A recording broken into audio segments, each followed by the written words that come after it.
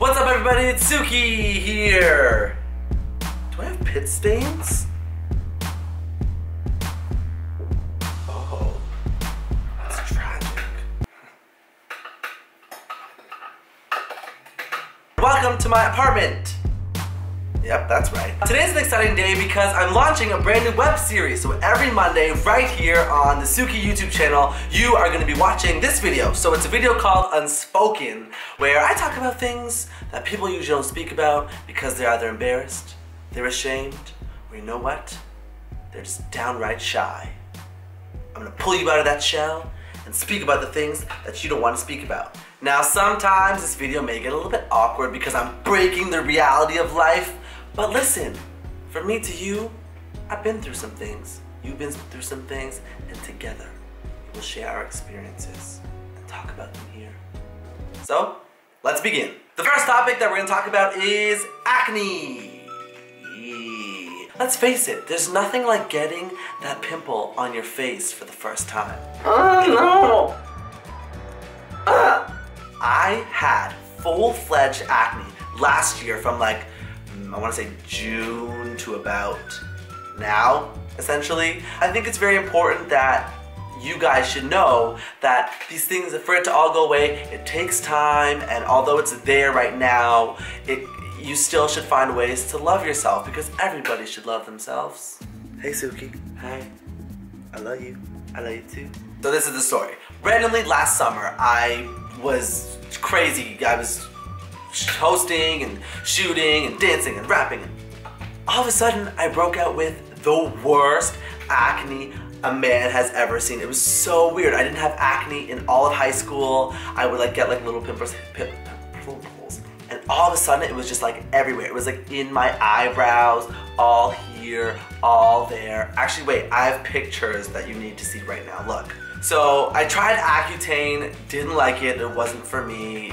The doctor was very like, you need to do it, this is what will clear it up, and if you get off of it, it'll all come back. And I was just kind of like, I just don't like the idea of putting these like prescription drugs in my body for 6 months. If it's for you, you do you. But it wasn't for me. Went to a naturopath instead because maybe it was my diet, because everyone's like, it's what you put in your body. And I'm like, you don't know about me or anything I do. Nice try. She told me to just cut out dairy and eggs. Everything has dairy and eggs in it. So I tried it for 3 months and it all went away. And the worst part about having the full face of acne was being around all these people who just had flawless skin. Yeah, I just had like this like little pimple here. What you talking about? You have flawless skin. What? So what I want to do is I want to give you some tips of how to either maintain, get rid of, or help your acne. Are you ready? I'm ready. Let's go. Number 1, don't pick your pimples. I know you see them and you're like, if I pick it, it'll probably come off of my face. No, you're gonna get like deep-rooted pot scars, and I think I might have some actually. See, I have a pimple right there. If you look closely, you can kind of see some scarring. But they heal over time. Eventually they go away and it sucks for now, but. Number 2, if you have oily skin or acne prone skin like I do, I use like a salicylic acid wash that just, it's good because it dries up your face because it has so many excess oils. So you want to just like use it and wash your face twice a day, never ever skip. Okay? Okay. Ugh. Sorry, that was disgusting. Number 3, remember what you put in your body will come out of your body. And I'm not talking about poo, because you're thinking it, but I said it. Just treat your body well.